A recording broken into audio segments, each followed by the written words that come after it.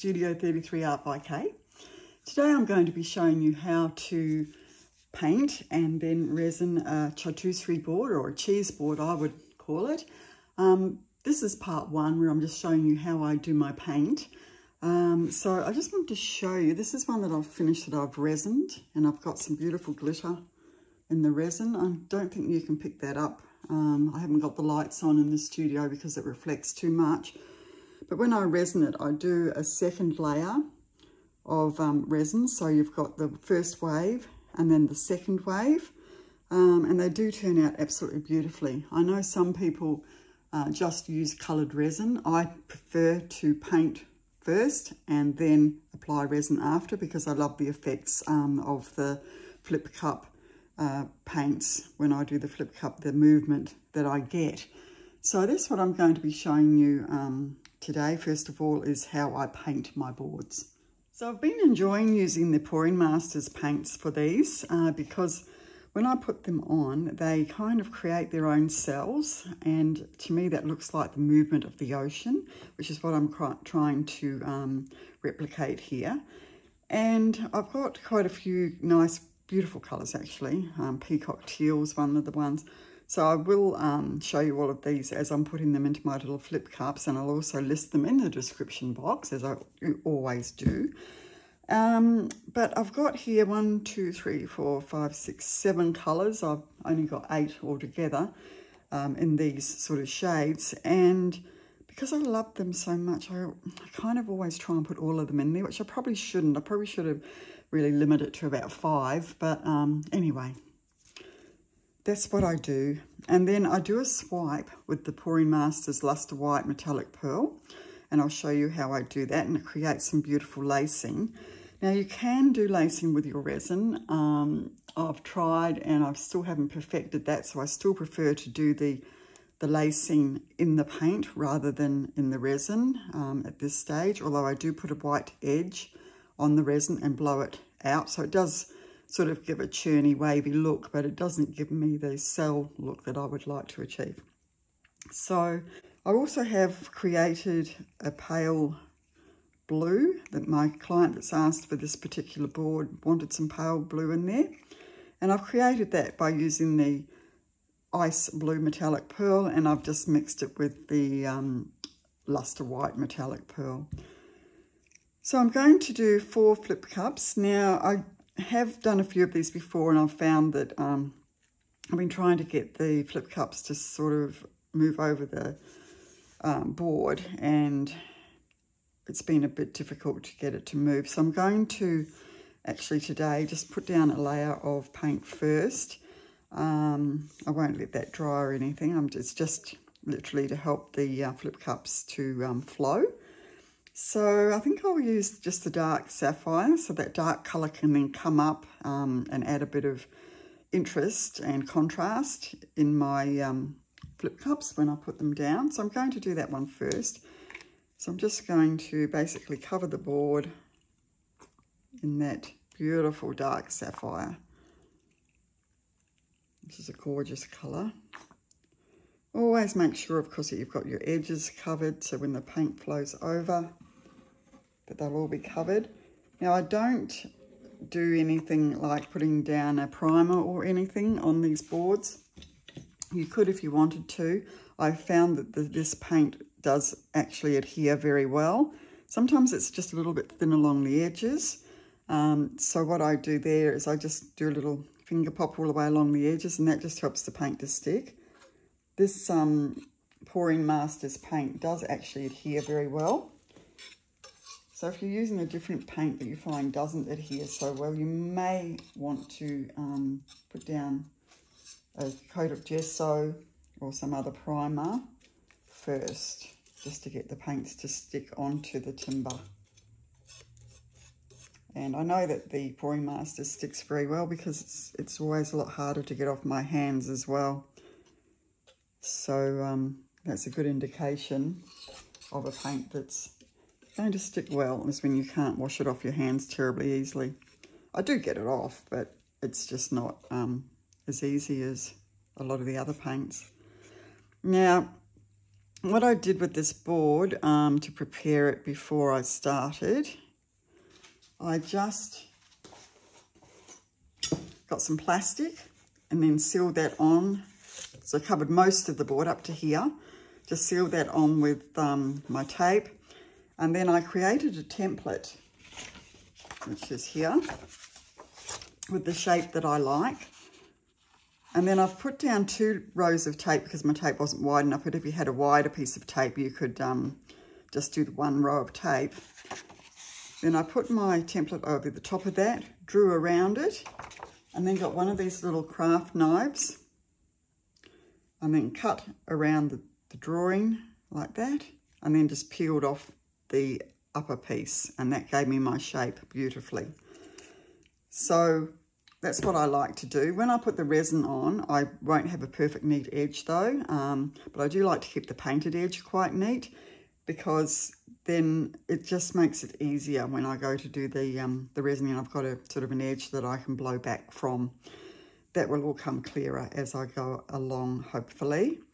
So that's how I do that, and always make sure you do this one here, your template shape, after you've put your protection on the rest of the board, because you do want to peel this off. Once your paint's sort of set for about an hour, you want to peel that off. Otherwise, if you leave it till the paint's completely dry, you'll get a bit of a ridge, and you don't necessarily want that ridge, or it may even lift the paint a little bit.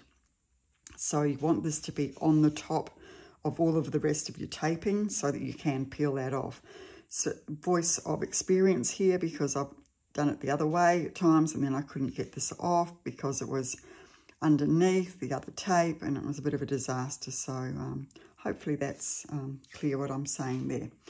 Okay, so now I've got that laid down. I'm just going to burst some bubbles. Just got a heat embossing tool here, and I'll just burst the bubbles.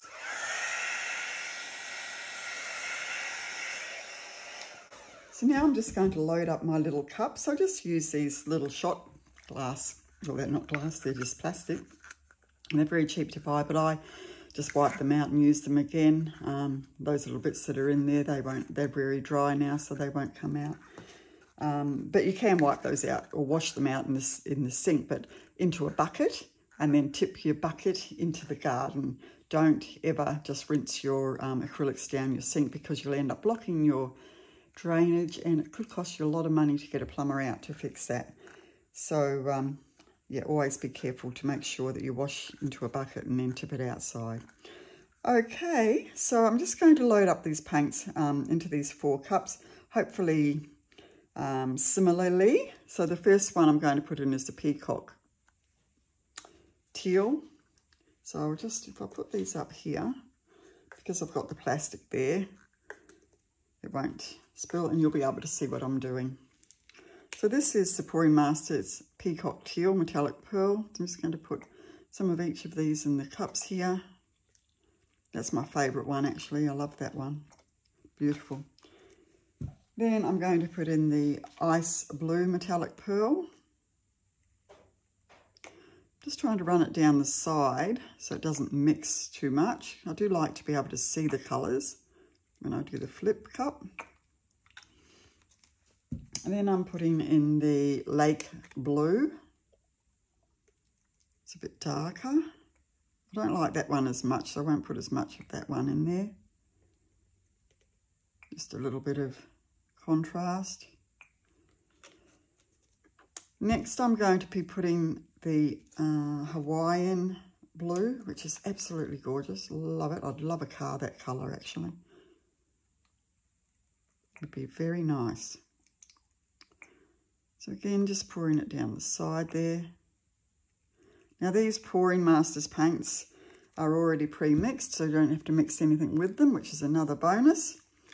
And now I'm going to put the Peppermint in there, which is a real greeny colour. I do like to have a little bit of green in there, just to add a bit of contrast, to show a bit of movement in my waves. And then lastly, the Royal Blue. Well, not actually lastly, I'm going to put my pale blue in there yet. Bit of that one.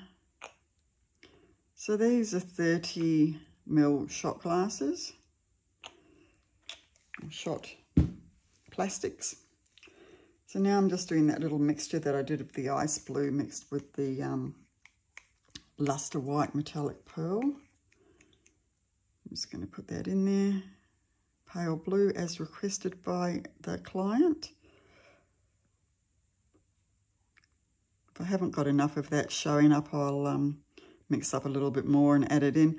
When you do a flip cup or something like that, and if you haven't got a certain colour showing up, you can always just add a bit in. So don't be afraid to do that. Okay, so now I'm just going to have to do a quick flip. This is the messy part. About there. 1, 2, 3, go. And another one down this end. Oh, didn't flip that one. Chucked it instead. And another one about here. And then the handle, I'm just going to basically run it up the handle. I can't really flip it very easily, so put a bit on the edges there. You can see how those cells are developing. It's just absolutely beautiful, this paint, for doing this technique. So I'll lift those off now. Probably got miles too much paint on there, but I do find this dries very nicely. And you can, of course, catch all your drips onto a, I've got a silicone mat under here, or if you've got some baking paper, and you can then make beautiful jewellery out of the skins, which I've never done, but I have seen people do that. Now that pale blue that I did is actually showing up there nicely, so even though it was the last in, so you would expect that would have, but because I've accidentally tipped it instead of flipping it, it's showing up lovely. It's really nice. Okay, so now I'm just going to gently tilt these around. This is when you end up with a lot of paint going everywhere, but that's just a part of the process. Okay. Always make sure you've got the back of your board really well covered, because you get a lot of paint on your little cups there underneath. And if you get a lot of paint on the underside of your board, it's very hard to get off later. So it's best if you can protect it in the first place. Okay, so I can just see here where I can see the blue that I had underneath, that beautiful dark sapphire. And so I really want to get those sides covered. So you just literally get some paint on your finger and just pop the colour on there.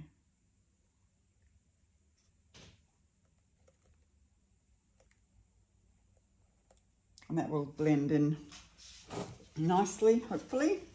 You can see the base colour coming up here. That's the dark sapphire. So I only just wanted a little bit of that. And you can see a bit of it over here, which I'm not loving. So I'm just going to get this bit of paint still left in there. Just put that over there. And let it run over the edge. It's always hard to see where your tape actually is. So when I go to pull this off later, I can see the edge there, but it's always hard to see, so you'll lose a bit of that pattern. That's why when you swipe, you want to swipe, make sure you're starting off here and move it up, so that you're not going to miss any little bits that are there. I can see that's an edge there, which is fine. If you want to just pop a bit of colour in there, you can. Right, so I'm quite happy with that. I'm just going to hit it now with the heat embossing tool just to burst any bubbles.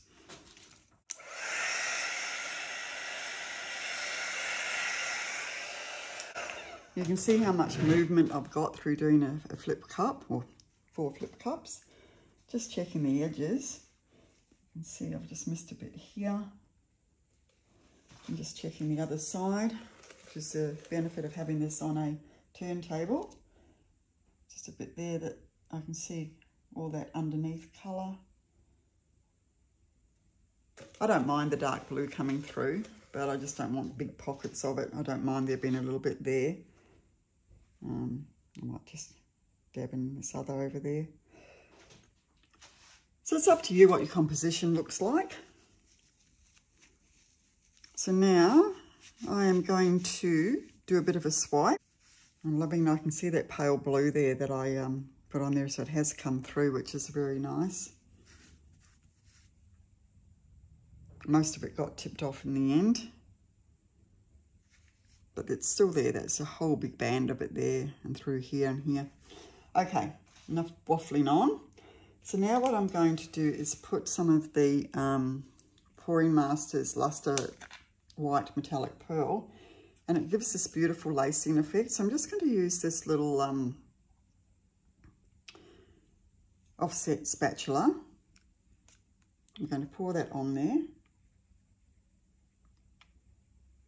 And when I'm swiping this, you've got to do it firmly enough that it's going to go onto the paint, but not so firm that it's going to scrape the paint off, because I'm going to be stopping this swipe halfway, and down this end less than halfway, because I want it just to look like the foam of the waves. So it's going to create a bit of a tsunami of paint, which will level out, but you don't want to have it being too much paint pushed, if that makes sense. So I'm just going to flip this now onto here and then swipe up about that far.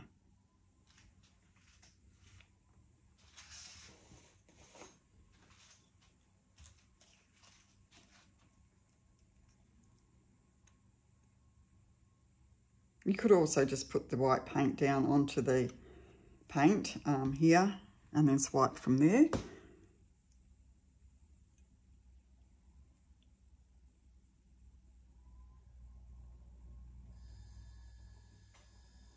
That one's better. See, I had too much paint, white paint there, and so it hasn't let the cells through, but that's okay. The waves, the ocean has, you know, variations like that in it anyway. I might just try and swipe that slightly more. Just to thin it out that little bit more. It'll be a bit better.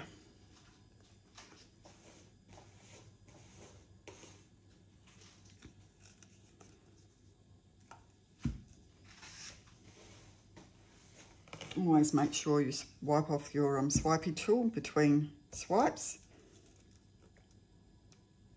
I don't want it to be too thick, because I do want it to sort of thin out and create those cells.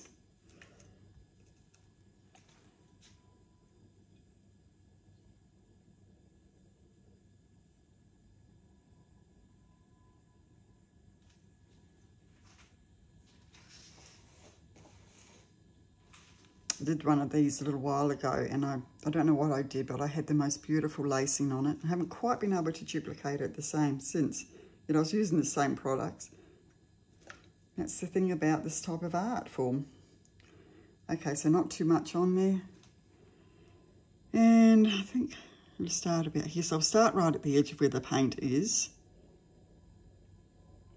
And then just swipe up. You can see how much paint there was moving there, but it will level out. I've done enough of these now to know that. And then just a tiny little bit at the end there.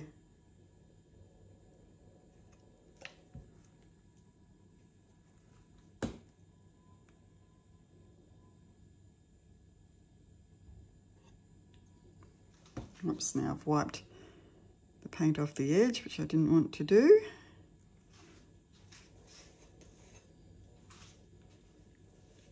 Okay, so now what I always do is put a few bits of the Luster White Metallic Pearl through here to create little bits of foamy wave. So just like that.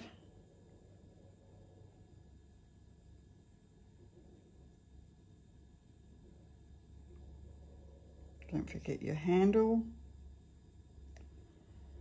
And I might do a little bit just there as well. And it's just wherever you think, really. Not too much. sometimes I go overboard. And then I'm just going to do a very light swipe through each of those to create some cells.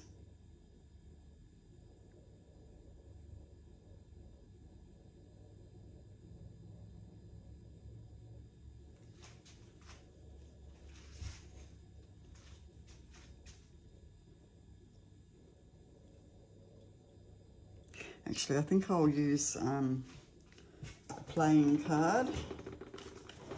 Just rip a thin piece of playing card off. I find that creates the cells better with the, just very lightly off.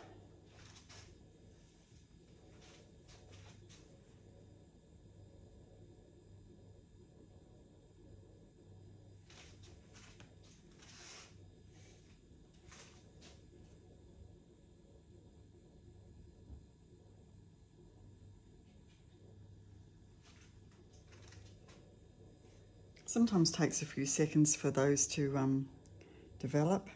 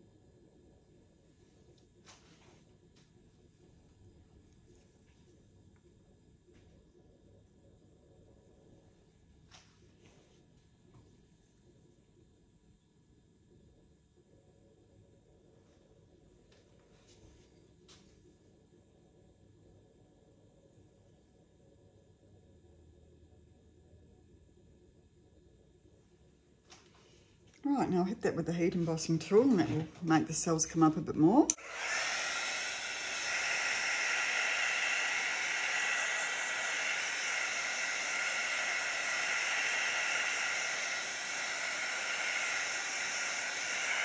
I kind of lost my bit of a wave, a bit of foam there, so I'll just do a little bit more here. Get my little piece of card there.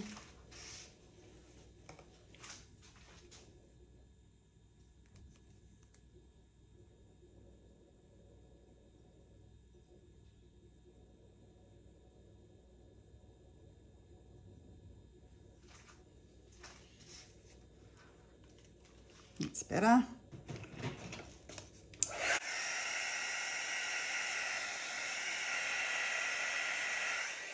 You see they keep developing as time goes on. And then what I like to do is just run a skewer through here. So just one of my bamboo skewers, as you can see. And I just create a few little wrecking lines, just again to create some movement. So, and I go through my little white waves when I'm doing that as well. So just like that. Always wipe off your skewer in between each one. And basically just randomly, wherever you feel like you want that to be. I want to go through the middle of this guy.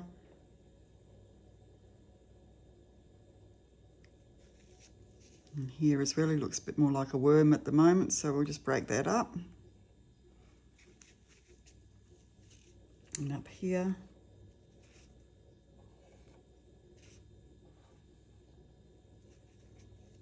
And then I usually put a bit of movement through my foam here as well.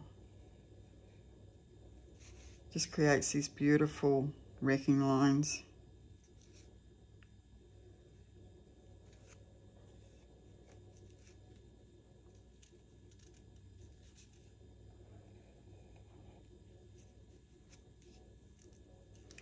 I always say I don't want to go overboard, but then I end up going overboard, so maybe just one here. There we go.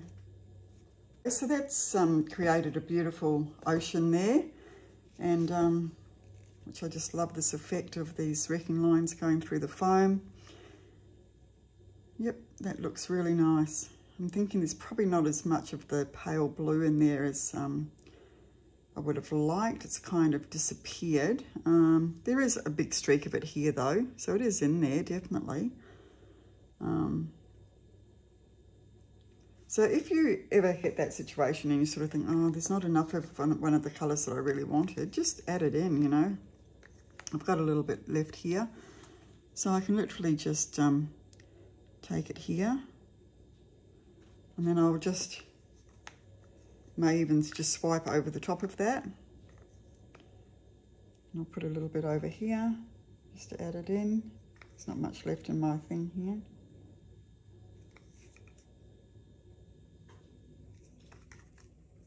And get my little piece of card, wherever it's gone, can't find it, so I'll just do a new one. I'll just swipe that through.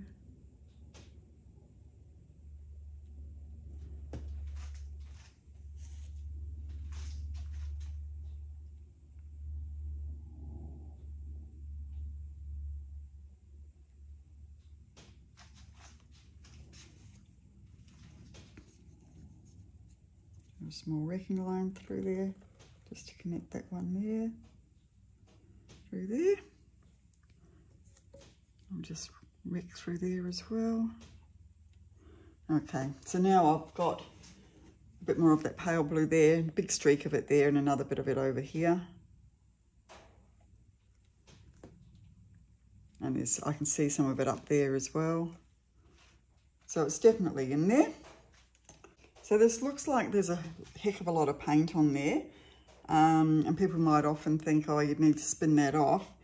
But in actual fact, I have found that this actually dries really well. So even though it's got quite a depth of paint on there, it will dry quite well, or very well. So I'm just going to check my edges, because sometimes when you're doing these boards, as I say, the paint doesn't always stick on the edges, so I just make sure that it has, and I just get a little bit of paint off the underneath there, and just literally just dab along any of the edges, because that will blend in. But I think I haven't covered there, covered all right there. It's a little bit there that it's gone a bit thin on the edge. Don't need to do it everywhere, just where you see that it looks like it hasn't stuck, like here I can see the blue base coming through. So I'm just literally lightly dabbing along the edge there. And that looks perfect on this edge. It's completely covered there, it hasn't gone thin at all. So always just check for that. Okay, I think everything's looking good now. So I'll let that dry probably about a week actually, because it's quite thick. And then I will come back and resin it, and I'll show you how I resin it. So look out for that video. So thanks for joining me today, guys. Hopefully you've enjoyed that one. I will bring you down for a close-up in a moment. So I'll see you down at the table in a sec. Here I am coming down for the close-up. I've got the torch on just to try and let you see some of the shimmer here. You can see, hopefully you can see how shimmery that is. It's just beautiful. I love these paints for this particular technique. You can see where I've created that foam there by using the Luster White Metallic Pearl. I'm doing a bit of a swipe.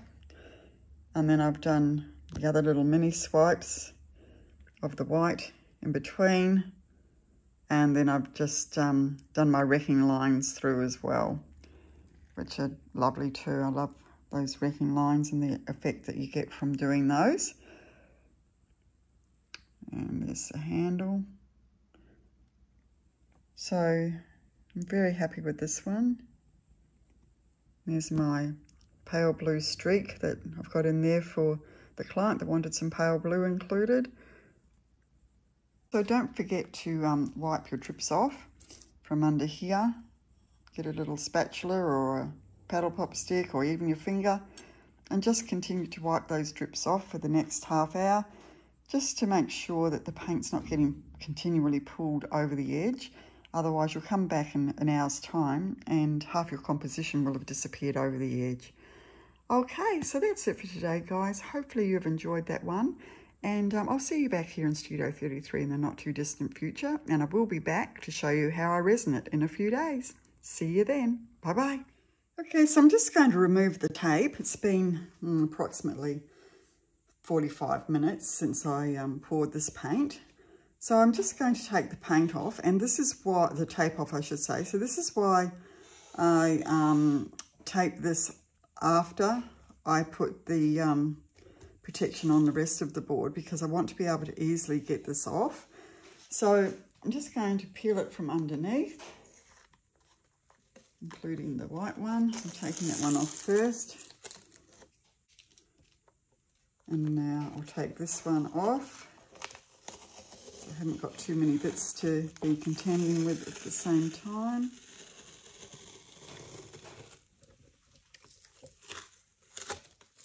You end up with paint and tape going everywhere, which I don't want. And now I'm just going to take this piece off, which was the piece that I had cut into the shape that I wanted on the board here. Now it's not vital when I do my resin, which you'll see in a few days. It's going to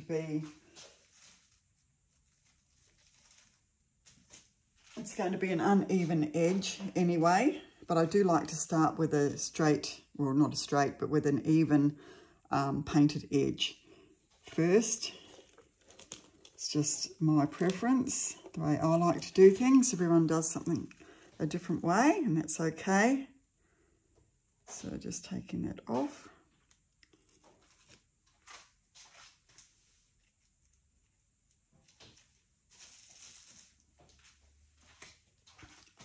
I can see this one little piece here that's gone underneath. So I'm just going to take a baby wipe, just a little baby wipe, put my finger in there, and I'm just going to wipe that off like that. And again, just to get it, I've got that nice neat line. And as I say, it doesn't really matter because I'm going to be bringing the resin over the edge of the paint, and I'm going to do a white edge anyway, but it just gives me an edge to sort of start with. Okay, so you can see how I've got all my foaming water there, which is great, and it looks like it's setting up very nicely. Okay, so I just wanted to show you that. Bye.